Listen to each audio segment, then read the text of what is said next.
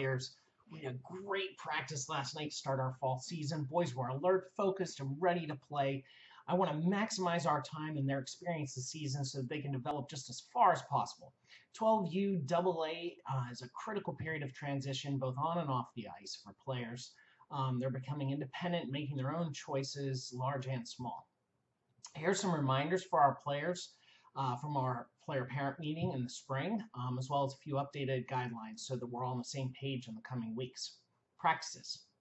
Just like last night, all players should be ready to go at least 5 minutes before practice begins.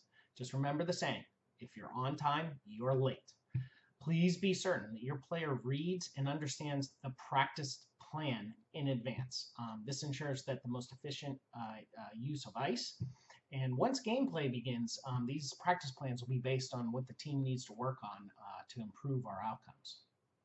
For games, players should be at the rink an hour before the game starts, normally dressed in our Avalanche warm-up suit and sneakers or trainers for both home and away games. All equipment should be put in the locker room and secured, and any of your personal stuff, activities should be taken care of so the players are ready to warm up as a team 50 minutes before the game starts. Okay. Normally, captains will warm up the team at this time, 50 minutes, 50 before the game starts. The warm-up will take about 10 minutes. Captains will be chosen in the coming weeks with player input and overseen by the coaches. For this weekend's games, this weekend there's no need to wear your Avalanche suit. It's just too hot out. Please feel free to wear shorts and a t-shirt or a polo shirt along with your sneakers or trainers. All other guidelines apply. Okay.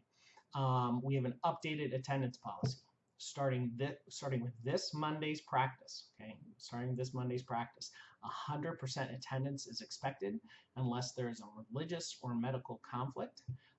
And just remember, ice time is earned, and it will be based on the needs of the team. It'll be based on your attendance and the determination of the head coach, me. Regarding ice time, the coaches will not be discussing ice time with any parent. So if a player has a question about ice time, we encourage that player to come and speak with us. We have an open door policy for our players, and we'll do just about anything for them to help them understand any situation. So please encourage your players to talk with us.